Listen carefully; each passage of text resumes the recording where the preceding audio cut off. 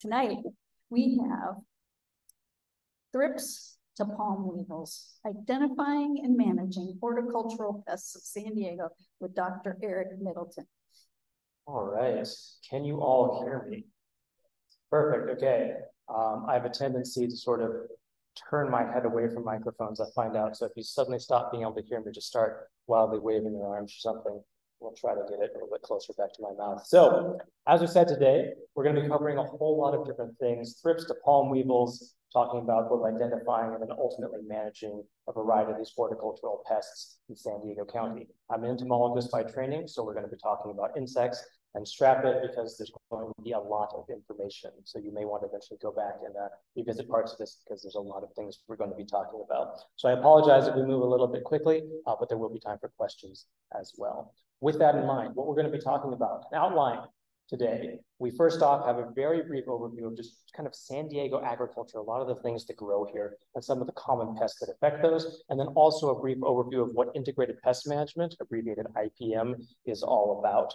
After that, we're going to be talking about these four main types of pests, and then we'll finish off with some pests that you want to be on the lookout for, things that aren't necessarily present in San Diego County just yet, or their effects are not fully known, but things that you should be aware of, and hopefully don't become too much of an issue into the future. So that's what we're going to be talking about.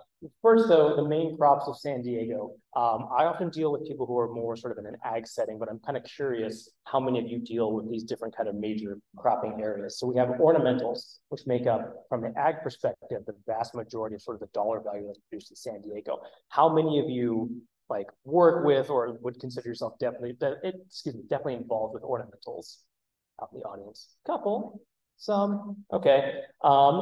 There's also, of course, citrus. I think lots of us have that in our yards, grow it, lemons, oranges, grapefruits, limes, etc. How many of you have citrus? Yeah. Yep, we'll talk about some of the pests of those. Avocados, this one actually has the highest acreage in the county, which is decreasing pretty rapidly because they take so much water. A lot of people are starting to swap them out for things like vineyards and other different things like that. How many of you have avocados or work with those? All right, a couple, not quite as many as, say, citrus. And then one of the other big parts of San Diego County is that we have a whole ton of small farms, the greatest number of small farms per county in the US, which is kind of surprising, not necessarily something a lot of people know about. Of course, that covers almost everything, get put under the umbrella of small farms. How many of you would consider yourself small farm owners or work with people like that? One. That's not bad. There's still some.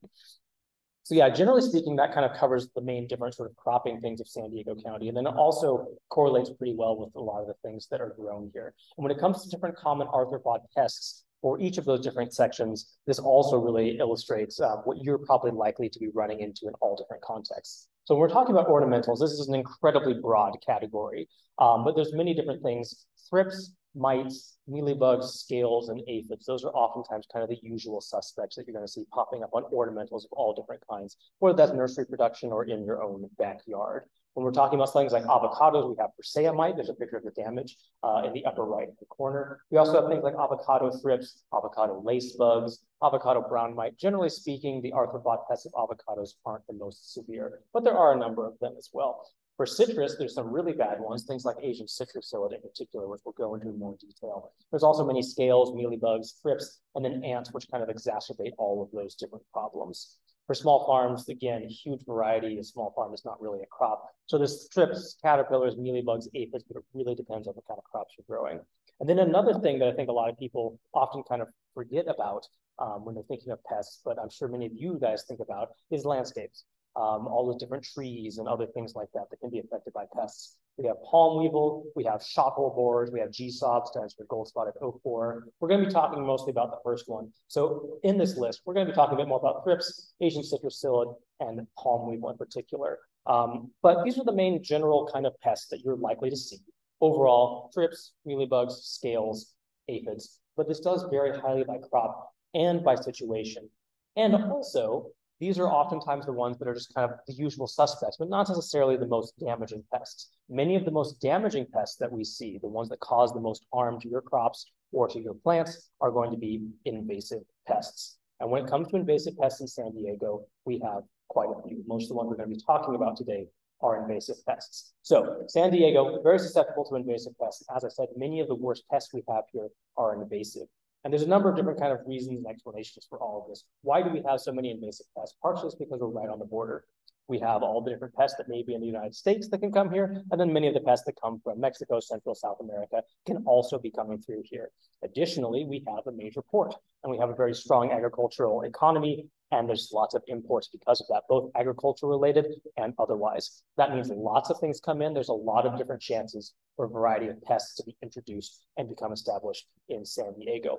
We have a huge diversity of crops, as I'm sure all of you are very aware. Lots and lots of stuff grows here, which is great for us, but it also means that there's a lot of different things that pests can become established on. And there's many different growing conditions, lots of different microclimates, which makes it, again, a really great environment for lots of pests to potentially get going. Stop. There we go. The last thing is that we have an overall mild climate, one of the really big selling points of San Diego in general. What that means, though, is that we don't have harsh winters, we don't have harsh summers, that pests can survive year-round, and they usually can reproduce year-round. So these are all reasons why it is that San Diego has a large number of invasive pests. The question then is, how should we approach managing pests, both invasive and otherwise? And I'm an IPM advisor. I focus on integrated pest management. So I definitely think that's the best way that we should be approaching all these problems. Integrated pest management, abbreviated as IPM, there's a lot of different definitions of it. Again, I'm sure all of you have heard about this before, but the way I like to think about IPM is as knowledge-based pest management. Essentially, you're understanding the pest, you're understanding the system, and you're reacting appropriately because of that. IPM utilizes many different techniques to manage pests, and it specifically tries to avoid the pitfalls of conventional management. Conventional management being where you basically just apply insecticides to manage your pests. There's a whole suite of problems that come alongside that, and integrated pest management seeks to avoid most of those. It considers the economic and human health costs of the management, and of course, it also considers the environmental costs, and it seeks to avoid or mitigate all of these. So there's multiple techniques that can be used in integrated pest management, and they can be thought of as a pyramid because this is still a pretty vague definition. So the best way to understand IPM, I think, is by looking at the IPM pyramid. This is how I learned about integrated pest management. And I think it really illustrates how you should be using different components of it. The different parts of the pyramid, basically the lower down you go, the bigger the size of the blocks. The size is indicative of the amount of effort and time that you should ideally be spending on that different block or activity that's listed there. So let's start on the bottom. Where should you be spending the most time and effort? It's on identification, scouting, and monitoring. Essentially, you need to know what your pests are and when they are present. If you don't know that, you cannot have effective management. You're going to be wasting your time, you're going to be wasting your resources, and probably have a whole lot of other unintended consequences to that.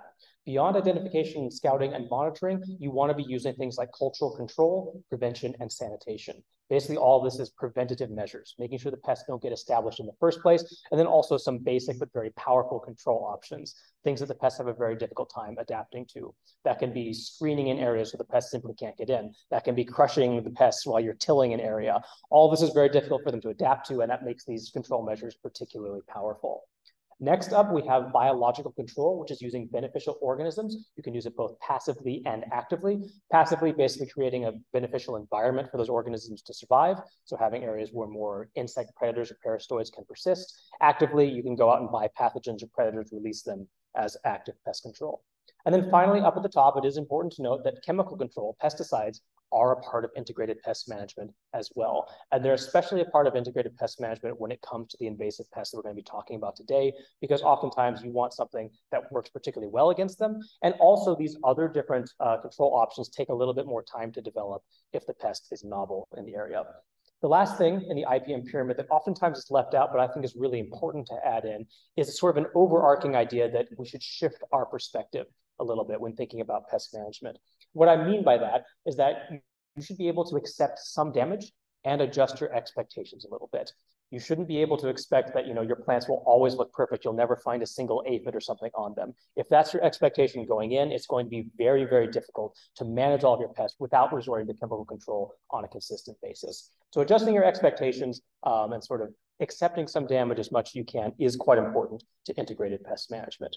So this is the general framework that you should be approaching with when you're managing almost any different kind of pest, including all the different invasive ones that we are going to touch on right now. The first one we're going to be talking about is the South American Palm Weevil, abbreviated SAPW. For their biology and their identification, a picture of all the different life stages is right here. So South American palm weevil is present in San Diego County and has been since 2011. So it's been actually a little bit so far. And it's problematic throughout mostly the southern part of the county, areas like Bonita, National City, Chula Vista, and then up into La Jolla. Palm weevil is definitely present, is attacking a lot of different palm species, palm trees present there. It's not really present in North County so far. But as for identification, you can see them all on the bottom. The adults on the far right are large black beetles, about 1 to 2 inches long with a pretty pronounced snout. And then the larvae, which you're also likely to see if you're actually cutting down trees, are on the left. They're kind of yellowish grubs with very large mandibles, which they use to chew into the growing tissue of palms. Females will lay their eggs in the top of palm trees. The larvae then hatch out of the eggs and then begin consuming the growing tissue of the palm. And very large trees can have quite a few larvae, dozens, or I've even heard accounts of hundreds of larvae present in a single Canary Island date palm. So you can get quite a few of them up there growing and eating at that growing tissue.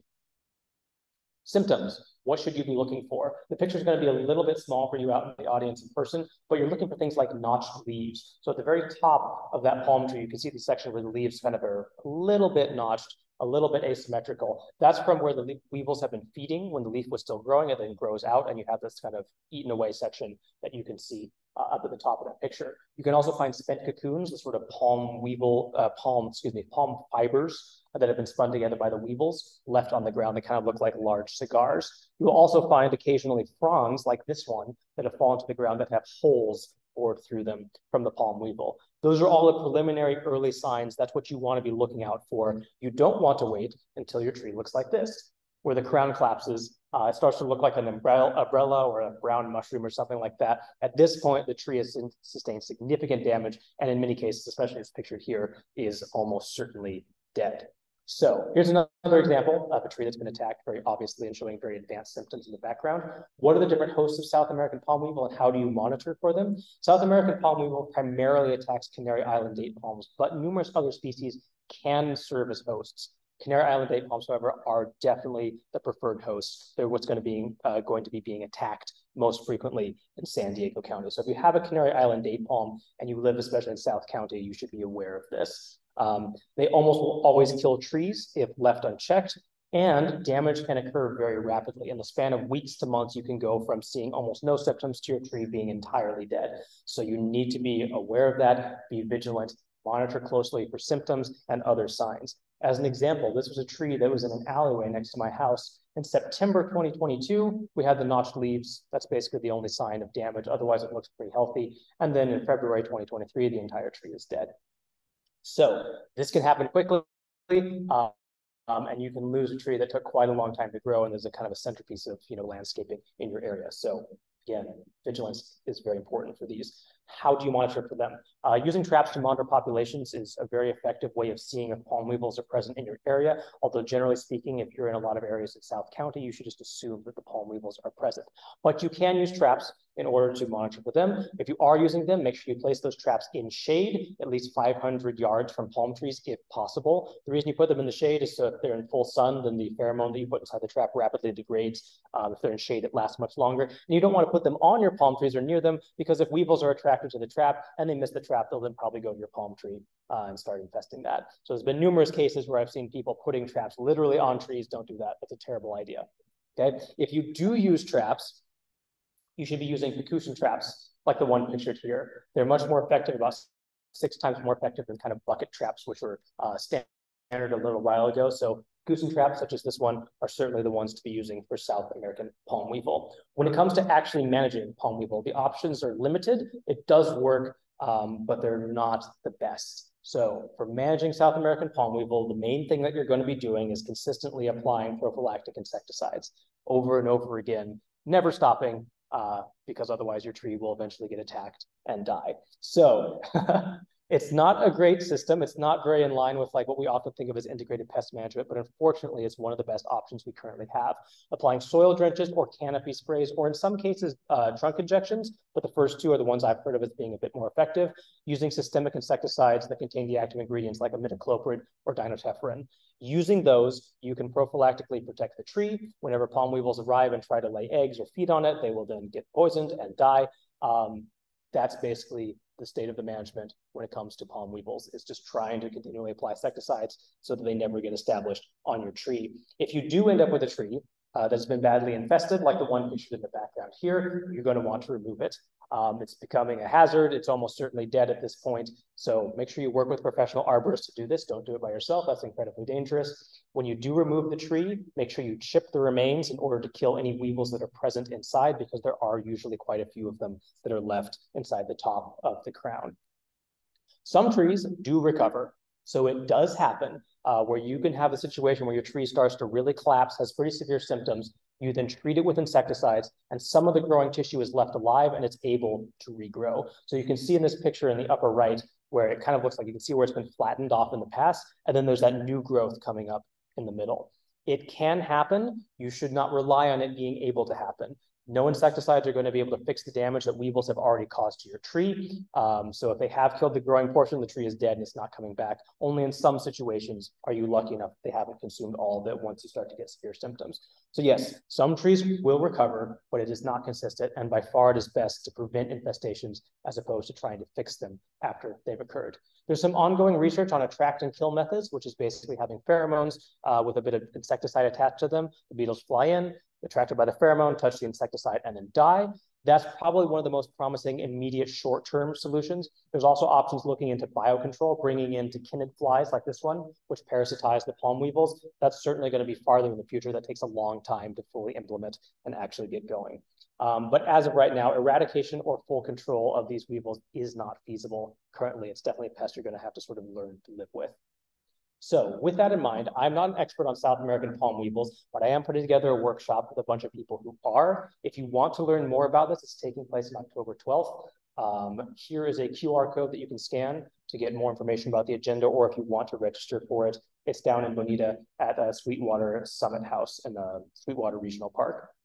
So that's a really good opportunity if you want to learn more about this, really hear about the sort of the state of the science on palm weevils and go much more in depth with all of this. I think it should be a really interesting program. This will be available at the end too if you want to take a look at that later on. So with that, we're now going to switch to a different pest, one that is also quite damaging, but also affects trees, but in a rather different way. We're going to be talking now about Asian Citrus Psyllid and Huanglong being the disease that it vectors. So let's start with the psyllid, the insect first. Scientific name is Diaphragma citri.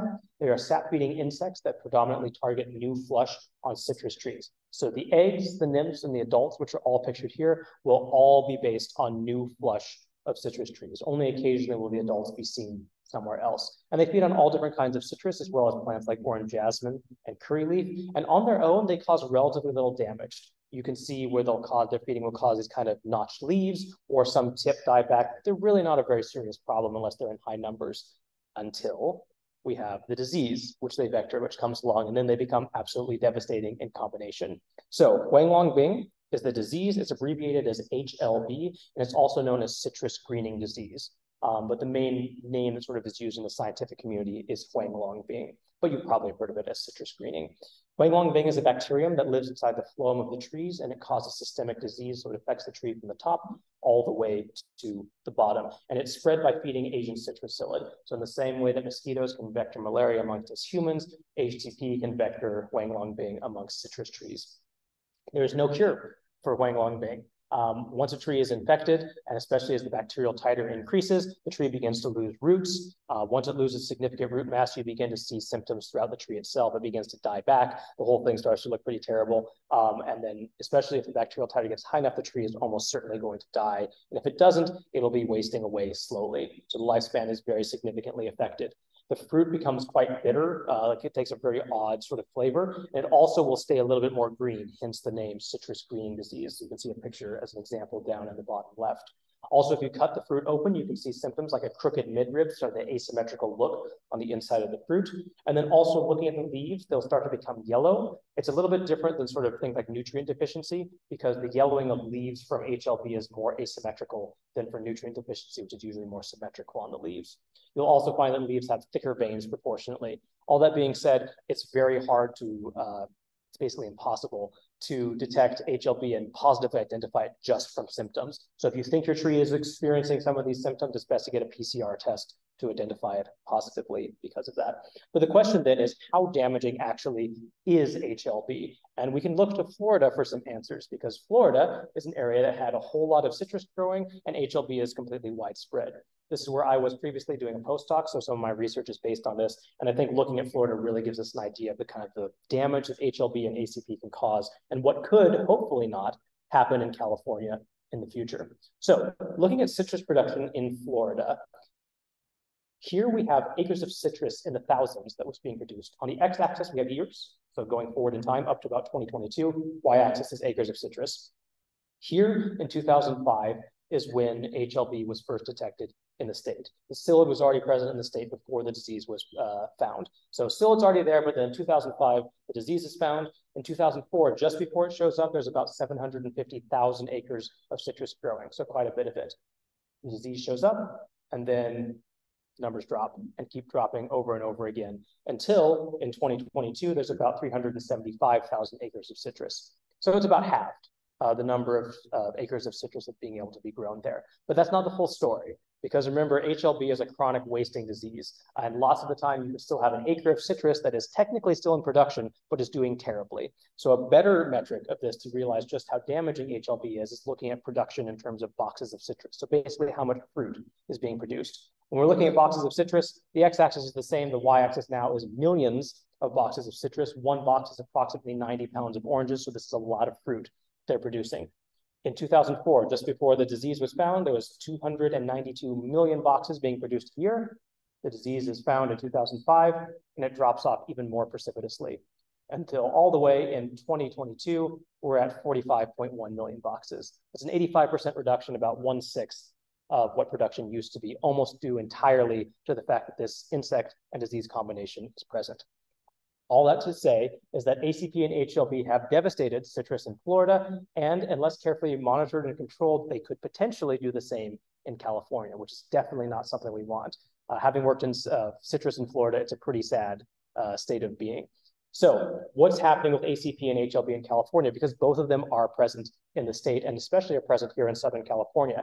ACP was found, the insect was found in 2008 and is now decently widespread. HLB was found 4 years later in 2012 and has not become as widespread, thankfully. This map is a little bit old, but the areas in yellow at the bottom, so Southern California, are areas where Asian citrus psyllid is considered established. The areas in green going up through the Central Valley are areas where it's been detected, but is still being eradicated whenever it's found, so it's not considered established. The damage to the citrus industry and to just people's sort of backyard citrus has overall remained pretty low, and that's because we've learned lessons from Florida. People are doing area-wide treatments, they're instituting quarantines, and if trees are found with the disease, they are removed immediately. So it's a very aggressive program. People are complying with this because they have seen what happens to Florida, and it's definitely not pretty. Prevention and vigilance are absolutely key here, and so far it seems to be working pretty well. But we do have HLB present in Southern California. Here's some maps of what it looks like. So the areas in blue are quarantine zones where you cannot move citrus from inside the quarantine zone to outside of it, because those are areas where HLB has been found. And then all the kind of greenish dots are areas where HLB directly has been found. And you can really see that Orange County, that's where all of it is mostly. So Orange County has a hot spot. This is all essentially residential citrus. It's not really found in commercial groves, which is very fortunate for this, production ag side of things. But it does mean that lots of people in Orange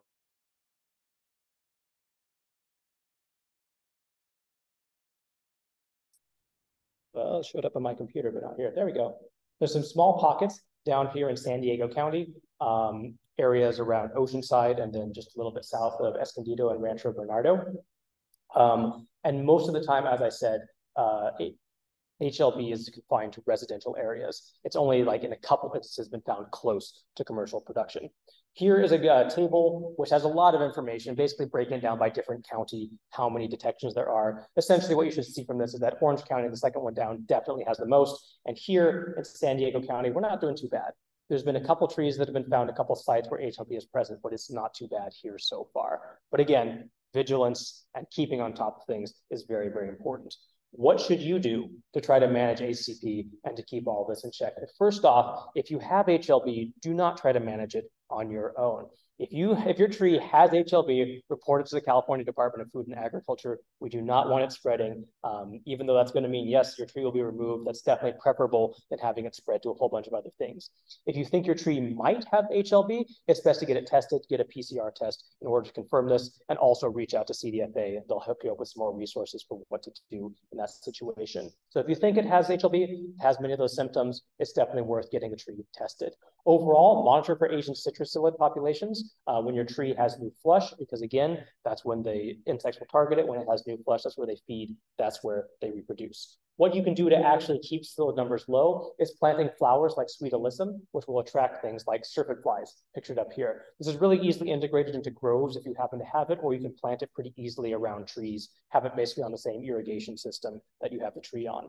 Alyssum like this provides nectar for the syrphid fly adults, and then the larvae of the syrphid flies will feed on the psyllid nymphs. So you're bringing in these beneficial predators, which in turn can reduce psyllid numbers. This works pretty well. In some cases where they measured it out in groves, they had an over 10% reduction in Asian citrus psyllid numbers from just the syrphid flies.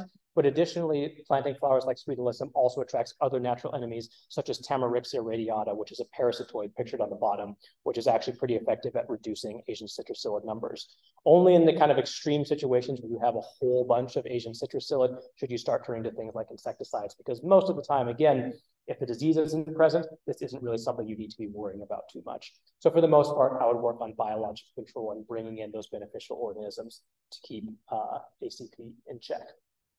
That's a lot of information so far. So we'll take some time if anyone has any questions so far on South American palm weevil or Asian citrus psyllid and Huanglong Bing. Yes.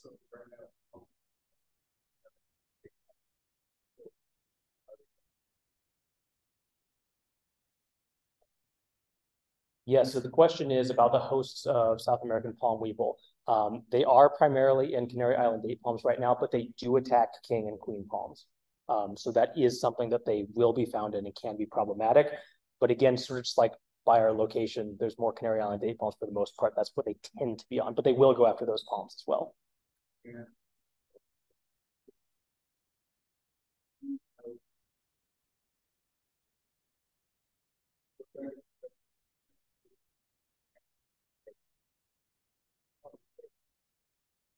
Mm-hmm.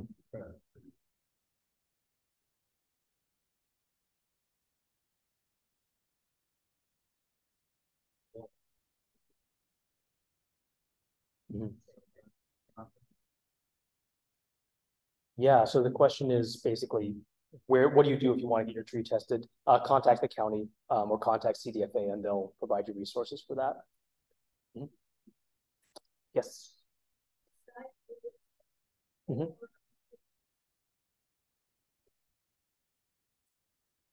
Mm-hmm.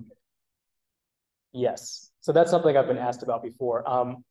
Presumably, yes, yarrow would work. Yarrow tends to attract syrphid flies in the same way that sweet alyssum does. So the question was basically, could you be planting something like yarrow instead of sweet alyssum?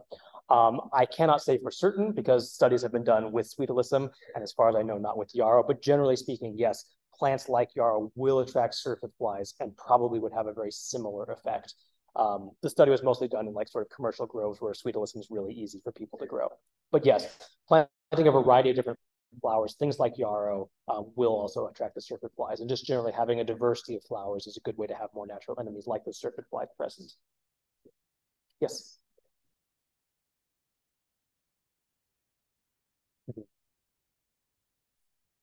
Yeah, so the PCR test, contact people at the state or at the county level, and they should be able to provide you with some more resources for that. Because if you do have some tree that looks symptomatic, they're probably going to be interested and will provide some resources for it. You can do it on your own. I don't know off the top of my head what the best route for that is, but I would suggest, yeah, contact the county or the state for getting a test for HLB. Yes.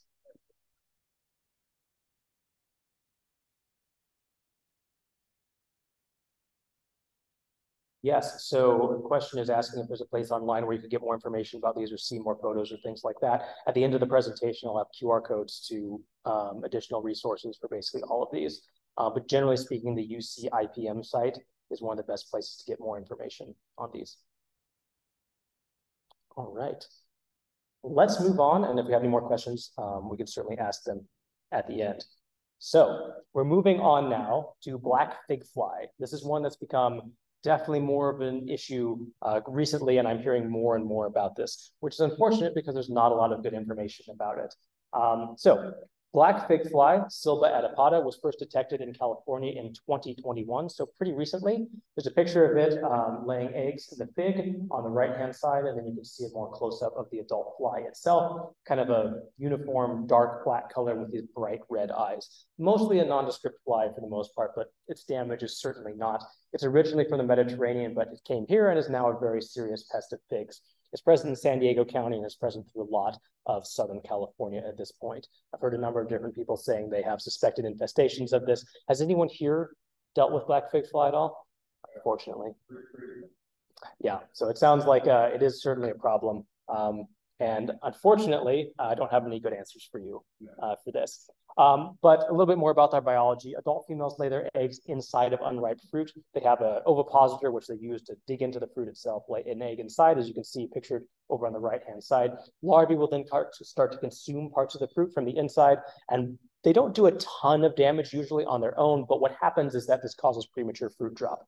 So your unripe fruit will drop off the tree, you never get to harvest anything, and because of that, it's a very serious problem. The larvae, once they've fed enough, will then exit the fruit, leaving this kind of little pinhole, which you can see in the picture over here. They then pupate in the ground and emerge as adults later on. The adults will also feed on parts of the fig, going mostly after kind of latex sap that it can produce. And we can get about 4 to 6 generations per year if the weather is favorable, beginning in the spring. So these can be a pretty serious pest, and it's not just kind of a one-off. They'll continue to come back at multiple different points in time.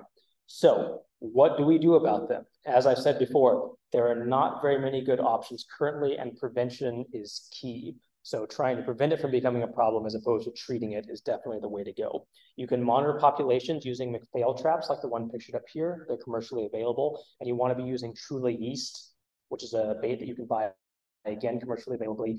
Place that inside the trap with some water. That'll attract flies such as the black fig fly in. And you can use this both to monitor for populations to see if they're present, and also as a mass trapping method to get a whole bunch of them all at once. Also, you should be looking for exit holes on your fruits. So if you start to have fruits dropping off the tree early, pick them up, look and see if you have those exit holes, and then also cut them open. See if you have these kind of rotted out gallery sections from the larvae, or sometimes they'll even be larvae or pupae still inside of the figs. So check for all of that if you suspect that you have black fig fly attacking your fig trees. How do you protect the trees? Bag young fruits really, really early on. Bag them individually. That'll exclude the fly from ever getting to them. It takes a lot of effort, it's a lot of work, but that would be a good way to actually be protecting your figs. If you do have any fallen fruit, especially any that seems to have those signs of infestation, get rid of them. Make sure you're practicing good sanitation for any fruit like that. And you also can put things like plastic mulch under your trees, which covers the ground, and it'll prevent them from pupating inside the soil. So it'll disrupt the life cycle of the flies. And it'll also trap any that are in the soil and that are trying to emerge from underneath the plastic mulch. So that's pretty much the options for management at this point. It's also been recommended to try insecticidal baits like GF120 Naturalite. That is a possibility. It does work against some other kind of fruit flies and things like that. It may work for black fig fly, although as far as I'm aware, there's no good data supporting that, but it is something to potentially try. Research is ongoing on this. More options are hopefully coming soon. Again, there'll be a resource at the end of the presentation that has some of the authors who I've communicated with who've done some work on this. But unfortunately, there's not a lot of good information on black fig fly management so far. With that, we're going on to the last major pest that we're going to be talking about, which is thrips writ large. And more specifically, we'll talk a little bit more about Western flower thrips. So when it comes to thrip biology, you can see the life cycle pictured up top. Thrips are elongate and very, very small insects, oftentimes kind of a pale or yellowish color, although in some instances, they also can be a little bit darker. Adults have these feathery wings in most cases, as you can see pictured up here. And both of these pictures, the life cycle and the one below, are Western flower thrips. For their life cycle, adults will lay eggs usually on or inside of plants. They will then hatch into larvae, which will feed and go through 2 larval stages. These tiny little yellow insects running around the plants, feeding on the insides. And then they will usually drop down to the soil and go through 2 pupal stages where they're not feeding. So they'll pupate for the most part in the ground, but occasionally inside of crevices on the plant. And then they emerge as adults where they will then feed, fly around, relocate, and also reproduce. So that's generally speaking how thrips work. And there's a whole lot of different species that you might run into here in California. And starting with the biggest picture and then moving clockwise, we have the Western flower thrips, which has usually a slightly darker abdomen, but for the most part is sort of an elongate yellowish thrips. We have the greenhouse thrips next in line, which are much darker, but their larvae are kind of a yellowish color as well. Both the bean thrips and echinothrips are dark with sort of whitish stretches on their wings. Gynecothrips, which will attack things like weeping fig and form these kind of big galls, which then hide inside. These are much larger thrips than the other ones that you might see. And then we have onion thrips, which look very similar to Western flower thrips. There's a whole lot of different variety, but these are some of the main species that you might run into. And it varies highly by crop. But again, as I said, Western flower thrips is usually one of the most common that you might see. They're really tiny, so you probably won't be seeing the thrips before you see their damage. So you want to be keeping an eye out for the different symptoms and damage that they can cause. On your foliage, you can get these kind of stippled or silvered areas like the one pictured back here. You can also get kind of dead patches where it's a bit more of extreme damage, where you start to see these little necrotic areas on the leaf. On flowers, you will also get similar symptoms where you get this sort of silvering on the edges of the petals and things like that. And many thrips do like to hide in flowers. And then also, if there's pretty heavy feeding, you can get distorted growth of the new growing sections of plants. For the most part, though, this is all kind of minor cosmetic damage, and they're not going to be killing most of your plants from thrips feeding like this. However, thrips can vector different diseases that can be much more problematic. Different tospoviruses like tomato spotted wilt virus and impatiens necrotic spot virus. These will target solanaceous crops, cucurbits, and a lot of different ornamentals, and they're spread by numerous species, but again, Western flower thrips is kind of the primary culprit. So for tomato spotted wilt virus, this is an example of some of the damage that's caused, these kind of larger necrotic spots that are appearing all over the plants. And again, this appears primarily on solanaceous crops. And then INSV, impatiens necrotic spot virus, can appear on all different kinds of ornamentals with these large kind of lesions that appear. So in this way, thrips can be pretty damaging to a number of different species, but for the most part, they're usually kind of cosmetic things. And you can deal with them only if the populations really start to explode or if you start to see signs of these different diseases. What do you do for management? In general, there's a whole bunch of different things. This is previously a slide I've used talking with growers about how to manage them. So first and foremost, if you do have thrips and they're a problem for you, you want to be monitoring consistently, know what your thrips are, have them identified at least once. You can bring them to people like us at Cooperative Extension. Make sure you're monitoring for them, deploy sticky cards, and you can check and see how often thrips are appearing on those. Check for signs of damage on your plants, and you can also do tap samples, which is where you go out, hold a piece of white paper underneath a piece of plant or flowers, and then tap it and see if the thrips fall out onto the paper and start running around. That's also a really good way to know if they are present. For prevention and things like that, you want to be putting in screening if it's relevant. If it's outdoor setting, you can put down reflective mulch, which actually makes it much harder for thrips and other insects like Asian Citrus Psyllid to find the plant. And practicing good sanitation techniques is really important. Get rid of that damaged and infested material. If you have a plant that has a ton of thrips, get rid of it. Don't try to save it, and make sure they don't spread elsewhere. You can also do things like mass trapping using the sort of sticky banners you can see in the background. This can be effective, and it's also a way to be monitoring for them, but that's mostly something that people do in things like tomato production or times when the thrips vectoring diseases is a particularly big concern. If you want to be controlling them more directly, biocontrol is a great first option for an intervention. There's a number of different predatory mites that are commercially available you can purchase that work well against thrips. Things like Amblysia swirskyii and Cucumeris, which are pictured in the background attacking an immature thrips. They work quite well. There's a number of different pathogens like Bavaria bassiana, which also are effective against thrips. And you can buy nematodes, which can target the pupal stages inside the soil. So there's a really useful suite of different techniques that can all be used together as biocontrol that work well for controlling thrips, especially things like Western flower thrips. If you are going to use this, you want to be applying those early, and you want to be using multiple options at the same time. So you want to be using the predator mites and the Bavaria and the nematodes all at once. And while this does require more upfront effort than using insecticides, it can be highly effective, and in fact is the industry standard in places like Canada, where it works very, very effectively. Here in the US, not so much. I'm trying to change that a little bit. We'll see how well it ends up working. People do still treat with insecticides, and it does work. However, thrips are very well known for adapting to and evolving resistance to insecticides. If you do need to treat with insecticides, make sure you're rotating through different modes of action. You're using different types of insecticides that target different parts of the thrips. And when you are doing this, you want to be applying insecticides twice, 5 to 7 days apart, as the label allows. You basically want to be hitting the thrips very hard with the insecticides if you have to use them to make sure you kill them so they don't survive and then begin to develop resistance to the various insecticides. So that's the general recommended management for thrips overall. Does anybody have any questions so far on the black fig fly or thrips in general? Yes. So the question is, what is reflective mulch? It's basically sort of like a plasticized mulch that has a reflective sheen on it. It's something that's been used a little bit more in Florida, where they have issues with Asian citrus psyllid and things like that. But you can buy it, at least on a commercial scale. And I've seen some instances where you can buy it on a smaller scale. But basically, it's kind of reflective, in the same way aluminum foil will be reflective. You place it on the ground, and a lot of insects navigate by sight. So as they fly over it, the fact that there's something shining underneath them is really confusing to them, and they can't find or locate whatever host plant is sort of surrounded by this.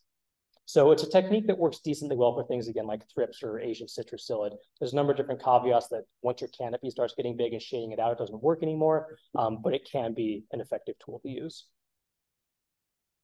Yes? Mm-hmm.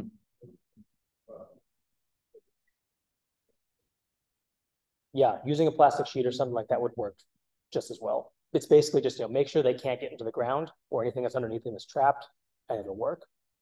Mm-hmm. Yeah, that was a question about black fig fly, and if you could use plastic sheeting instead of plastic mulch. Yes. Yes, so the question is, what do you do in terms of chili thrips? So off the top of my head, I'm not sure about specific management for them. Generally speaking, that line of reasoning is the same, especially for the insecticides. It's basically always the same, where you want to be hitting them twice with the same mode of action rapidly, switch it, and then do it again about 2 weeks later while monitoring consistently for them. So generally speaking, that's the same thing you do across all different thrips. For chili thrips, I believe they're not quite as susceptible to biological control as Western flower thrips are, but I'm not positive about that. Any other questions? Yes. Mm-hmm.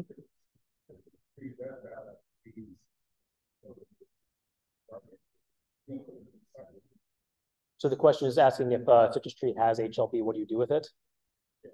You contact CDFA. Yeah. And then they'll have appropriate procedures for how to get rid of it, because, yeah, it's not something you just want to be leaving around, essentially. Yeah.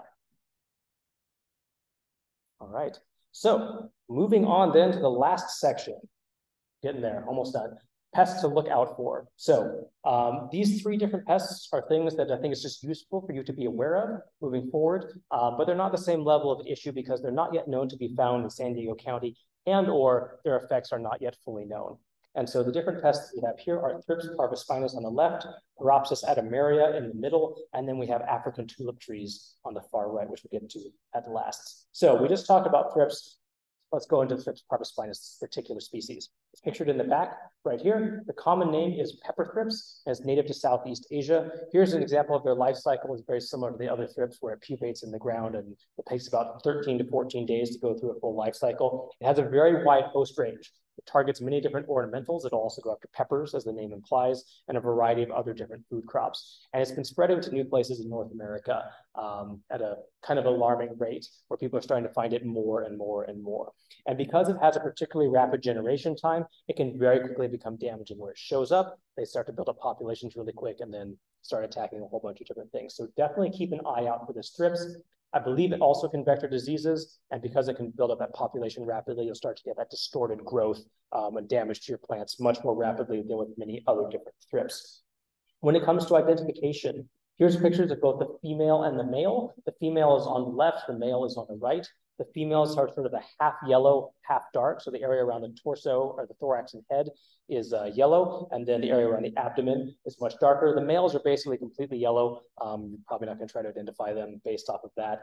Unfortunately, these are very small. All thrips are small. Thrips parvispinus is one of the smallest. So this is from the University of Florida. You can see on the far left, there's a 1 millimeter measurement. That's about how big Thrips parvispinus is. These are very, very tiny, and they're notably a bit smaller than many of the other thrips you're likely to run into. So if you see a very small thrips that is half yellow, half dark, it definitely may, not definitely, might be Thrips parvispinus.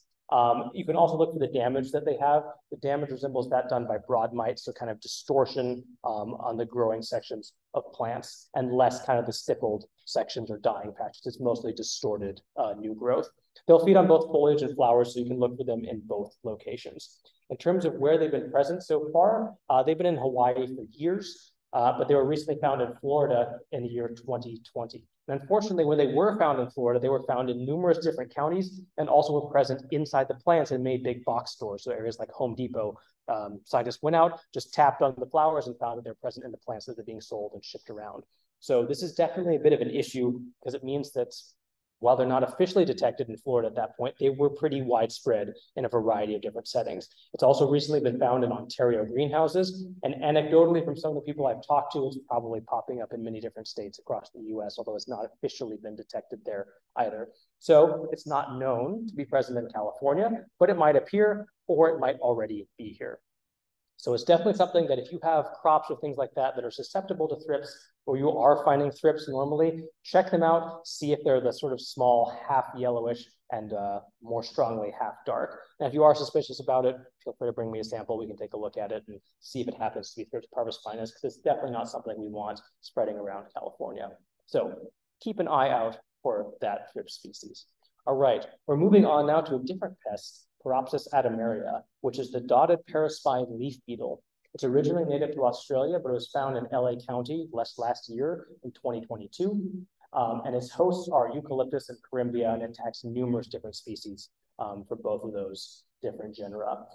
This is a picture that I was sent from an arborist. The tree on the right-hand side has been fed on by the leaf beetle, and so there's some pretty significant defoliation on that side. Here's a picture of the adult, actually a pretty beetle, yellowish, rounded, got a bunch of little dots on it. The larvae also look really cool, where they have this bright yellow coloration with black sections on it. And then the eggs are also pretty neat looking, where it's kind of this big spray of eggs that will appear at the tip of leaves or on little twigs or things like that. These guys will all feed on leaves, so both the adults and the larvae feed on the leaves, and then similar to many other different insects, they will then drop to the ground to pupate. So that's oftentimes where you'll see them is like on the ground or where the beetles are down, moving on vegetation around the base of trees. But if you were up in the canopy as well, you'd be likely seeing the pests up there as well. And from what I've heard from various arborists, they appear to be a pretty serious problem in LA County currently. Just starting in the last couple of weeks or so, they're really starting to see them start to take off. So trees are suffering severe defoliation, and in many cases are actually even dying, which is different than a lot of other sort of eucalyptus leaf beetles, which can cause some minor problems, but don't really start to harm your trees. These ones appear to be an exception to that. So keep an eye out for them, especially because we basically know nothing about management for them. These aren't really a problem in Australia where they're native, so not a lot of work has been done on them. Here, of course, we don't have that suite of natural enemies and parasitoids that keep them in check in their native range. So here they're starting to take off and be a bit of an issue. So keep an eye out for those. If you start to see, significant defoliation, find some beetles on trees, keep in mind it might be the paraspine leaf beetle. It's not here yet, as far as we know, but we certainly don't want it to be showing up here in the future either. So keep an eye out for this pest. All right. Last thing, this is kind of a pet project of mine that's been of a little bit of interest. How many of you have seen African tulip trees, Spathodia campanulata, or how many of you even grow them? Does anyone have them in their yards or anything like that? Okay. Yeah, so when it comes to Spathodia, first of all, they're a very common ornamental tree in Southern California, really pretty. They bloom in the summer and then into the fall as well. They have these really pretty red, yellow flowers, things like that. Some picture in the background there. Unfortunately, there's some research out of Brazil which shows that their nectar is toxic to native stingless bees in Brazil. And anecdotally, there's some similar results that have been found in Australia as well. This is something I heard a little bit about last year, where one of my colleagues was asked a question about these, like, are they a problem in Southern California? She had never heard anything about it. I had never heard anything about it. So I went down to the local park and checked some of the flowers, and this is what I found. There's some dead bees inside of them. So from a brief survey, both last year and then especially this year when they started blooming again, I found there's actually quite a few dead bees that I found present inside the flowers. So here's an example of one of the flowers that I found with about 5 dead bees inside of it. It does vary by time and location, but one small tree that was down on Mission Bay, for example, had about 90 flowers, and inside of those were 84 dead bees. So that's quite a bit, pretty high mortality rate, it seems. All these are tiny little native bees in the genus Halictus and Lasioglossum. So these aren't like honeybees or something like that, but they are native bees that San Diego has quite a few of a pretty robust community of. There's also a number of different other dead insects found inside of the flowers, things like ants, some beetles, and some moths as well. So this is some future work that I'm going to be doing. I'm going to be enlisting the help of the master gardeners in San Diego, Orange, and Los Angeles counties, trying to do a bit of a citizen science project, get an idea of how prevalent the trees are, because I know they're decently common, to get an idea of just how many there are. Check more of them for dead bees to see if this is something that is common across a whole bunch of different places, or if it's just a select few trees that seem to have this issue. And I think it's kind of important because they are really everywhere. This is a picture up top of a tulip tree in the San Diego Zoo that I saw when I was there last. And then this is a picture of a little tiny tree that was planted relatively recently in a parking lot on Mission Bay. And this is inside a parking lot with nothing really around it. This tree has maybe 9 flowers total on it. Inside this tree picture, there was 5 dead bees. So it does seem to be a little bit of an issue from what I've seen so far. Doing this research will hopefully allow us to determine if these trees truly are an issue. For now, it's all preliminary, but it does seem like African tulip trees could be bad for pollinators. And if you are someone who grows these or is thinking about planting them, I would strongly consider planting other trees currently. Again, preliminary results, can't say anything for certain, but it is something to be aware of. So yes, we need more information, but African tulip trees are likely a problem for native pollinators in Southern California. So with that, there was a whole ton of information. Here are a bunch of resources. First off, there's my email up top. If you have questions or anything like that, feel free to shoot me an email. Also, there's an evaluation survey. I'd love if you could all fill it out. It has information on demographics, which is entirely optional. It also has information basically about the presentation, if it was useful to you or not. If you're here in person, there are some paper copies. You can fill them out on the table up there, or you can scan the QR code. If you're at home, you can scan the QR code, and I will also put all these resources in the chat in just a second as well. So please fill out the evaluation survey if you have the time. And then here's a whole bunch of other QR codes, which will be up for a little while. This is for the Palm Weevil events. If you want to learn more about that, you can scan that QR code. Here's this website on Asian Citrus Psyllid. This is from UCIPM, so it has a lot of good information on both the disease and the psyllid. Black fig fly, not a lot of information on it, but this is a Journal of Integrated Pest Management paper. It's very easy to read, although it is a scientific paper, so that's probably the best source that we have for black fig fly. For thrips management, this is again the UCIPM website. And then for Thrips parvispinus, this is from the University of Florida, where a lot of the research is from. And then Paropsis adamaria, that eucalyptus beetle, here is another link to it. There's not a lot of information on that one, but just kind of an alert from LA County, letting you know basically all we know about that particular beetle here in Southern California. And with that, I'll be happy to take any questions. Thank you very much for your attention. Yes.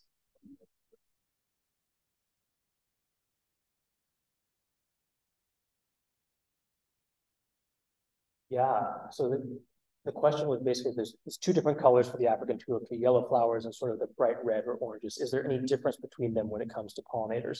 So that's something that I've sort of anecdotally noticed, which seems that the yellow ones don't have as much, but that's very, very speculative at this point.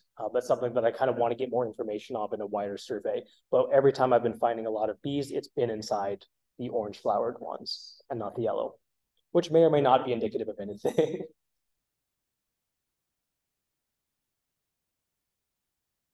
Any other questions?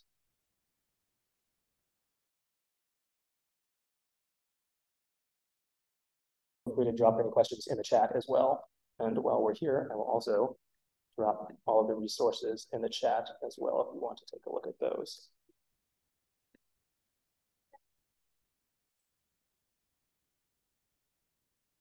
So the evaluation survey does not have an expiration. Sooner is better, but if people want to look at it later, that's also totally fine. Yes, so people can do it later as well. Okay, we have a question on Zoom. Any comments on quince and apple tree moss prevention and control? So unfortunately, off the top of my head, this isn't something that I've worked on before. Yeah, unfortunately, I don't have any good information for you. Sorry about that.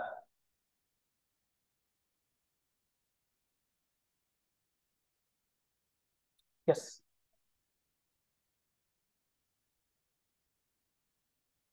Mhm.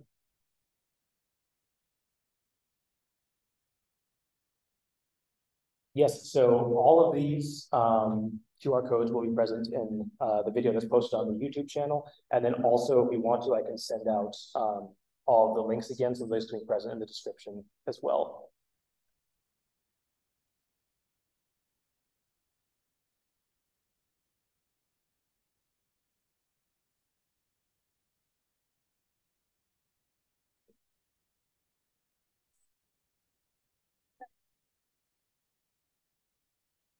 Yeah, if you have the description, I can send you all the different links. So you can put them in there pretty easily, so the information is present.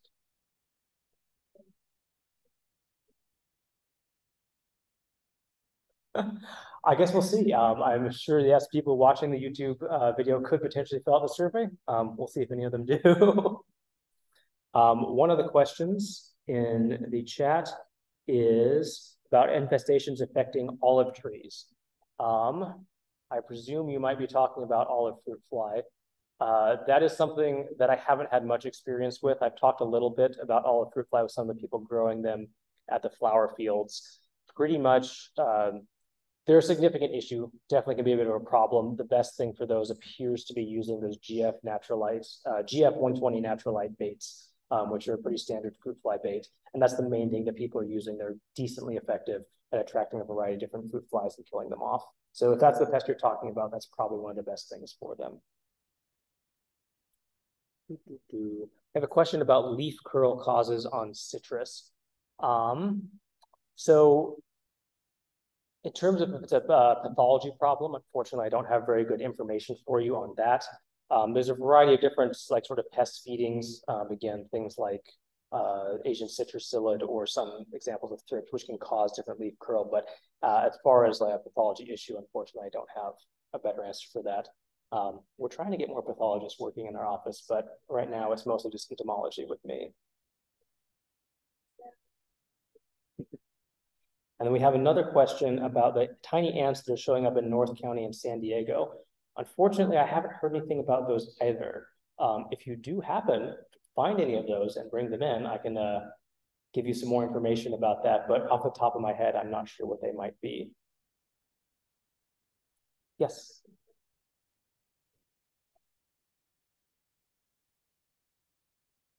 Mm-hmm. So the question is about tiny white snails. They're probably Phoebus snails, which I'm doing a project with someone who's looking into basically fermenting bread dough as base for them. I've seen a couple areas last year where they were still decently prevalent, where there's like all over different trees and stuff like that. I wouldn't say they seem to be necessarily disappearing, but there seems to be some kind of fluctuations with them, where when it's wetter and cooler, that's when they're going to be popping up a bit more. If it's been a little bit drier, they won't be as present, which means that I imagine they probably did okay in this past year. Mm-hmm.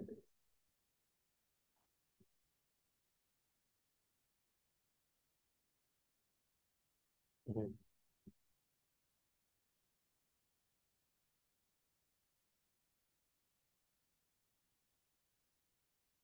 Mm-hmm.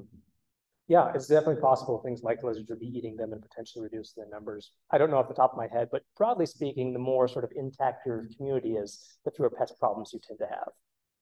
Yeah. Is there anything new in ant control? So broadly, no.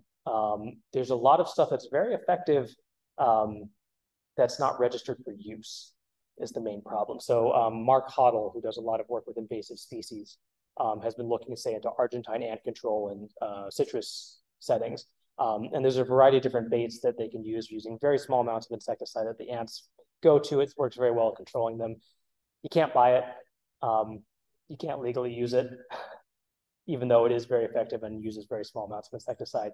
So on a practical level, no, there's not a lot new, but there's a lot of interesting new stuff that will probably be coming soon.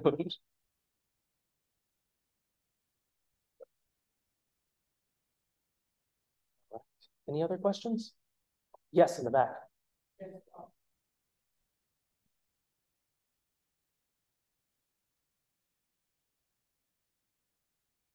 Could you repeat that a little bit louder? I heard effective control for mites and something else.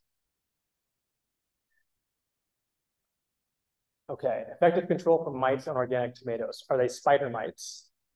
Are you seeing webbing and stuff like that appearing?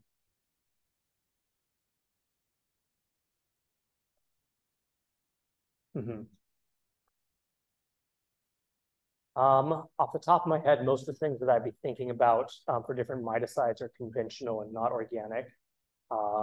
If you shoot me an email, I can take a look into it and get back to you. But most of the things I'm thinking of are conventional, and yeah, you wouldn't be able to use them in an organic setting. So there are a number of different predatory mites that you could purchase, similar to the ones you can use against thrips. There's parvispinus, there's different amblyceus that you can use. I wouldn't feel comfortable right now giving you a specific species that you can use, but yes, there are different predatory mites that are quite effective against spider mites. For example, parvispinus is used in strawberry to quite good effect in a lot of different situations. So you can purchase things like that and use those as well, which would be a good option in lieu of, of other chemistries. Yes.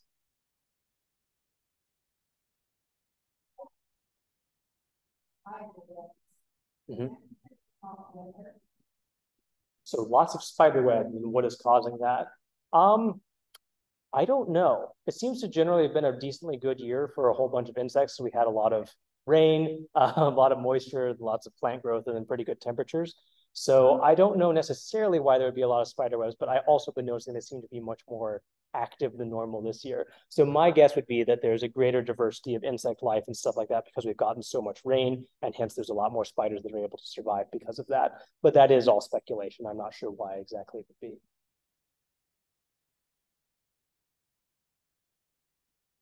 Any other questions? All right, thank you all very much. One more on Zoom. Avian, both syringes and bait trays work well for ants, require specific baiting. Yep. So yeah, good information to be providing as well. There are different things you can use for ants, but nothing particularly new that I've heard of. Thank you.